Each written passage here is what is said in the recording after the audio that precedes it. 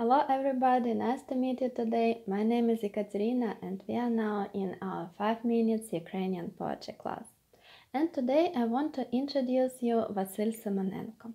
Just look at the picture of this young man in his early 20s. He is one of the greatest Ukrainian poets of all times. He was born in a very small village in Poltava region and he studied in Kiev. He wanted to connect his life with literature. He worked as journalist, so his poetry it's not accidental, it's not surprising, it's the path he chose for his life. But at the time he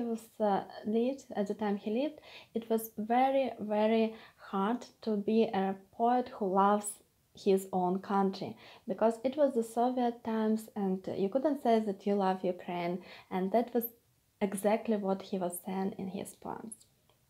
But today I want to introduce you not patriotic lyrics, but a very love lyric. It's a poem called скажи, хіба фантастично. As usual, I'm adding the text below the video so you can follow me when I'm reading. And I hope you would like it. Don't forget to put your like below the video and subscribe for the channel if you are not with me yet. Thank you. So let's read it together. Vasyl Symonenko, скажи, хіба фантастично. Скажи, хіба фантастично, що у цьому хаосі доріг під суворим небом, небом вічним, я тебе зустрів і не зберіг. Ти і я – це вічне, як і небо. Доки мерехтітимуть світи, буду я приходити до тебе. І до інших йтимуть Горді Ти. Як це все буденно, як це звично, скільки раз це бачила Земля. Але ми з тобою, ми не вічні. Ми з тобою просто ти і я. І тому для мене так трагічно те, що ти чиясь, а не моя.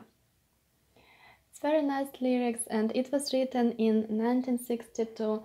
Vasyl Symonenko would die when he would be only 28 years old, and it's really pity because if he lived long enough, probably we would have chance to read even more of his beautiful poems. Thank you very much for watching this video. Please leave me a comment. Do you have your favorite poem about love? If so, what it is? Thank you very much for watching, and I hope to meet you very soon. Goodbye.